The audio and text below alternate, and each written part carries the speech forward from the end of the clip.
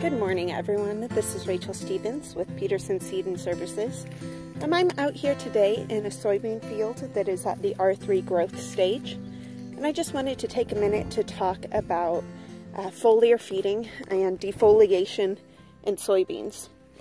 So as we're out walking through the field, we've been seeing a fair number of Japanese beetles.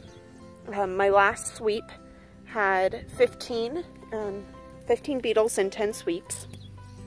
But we have to remember, as we're looking at these fields, our trigger for insecticide is not number of beetles or number of insects, but rather percent defoliation. So when we're looking, we can oftentimes see trifoliates like this that has sustained a fair amount of feeding from Japanese beetles. And it's easy to look at that and think, oh my goodness, there's a lot there, we need to go ahead and trigger application. But we have to remember to look at the canopy and the plant as a whole. So what you want to do when you're trying to figure out percent defoliation is pull a trifoliate from the bottom of the plant, the middle of the plant, and the upper part of the canopy.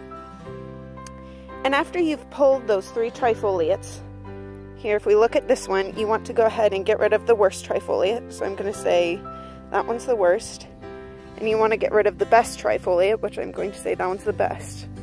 And so that leaves me with an average trifoliate, average leaf on our trifoliate. And so we look at this leaf, and this is probably less than 5% defoliated. So we're going to call that plant 5%. And so we'll want to do this in 10 different plants in the area, pull 3 trifoliates off of 10 different plants in this area. And then ideally you want to do that in 3 or 4 spots in the field. And as you get more accustomed to this practice, you can probably cut down on a few of those reps, but initially, to really get a good idea of our percent defoliation, it's a good idea to pull several different leaves just to really get a good handle on our percent defoliation. So for this field so far, I haven't seen anything above 5%, so we're going to wait on this for a while.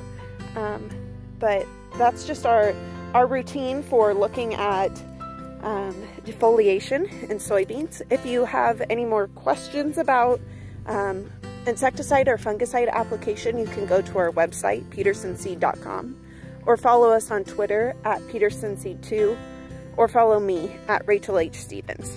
Thanks!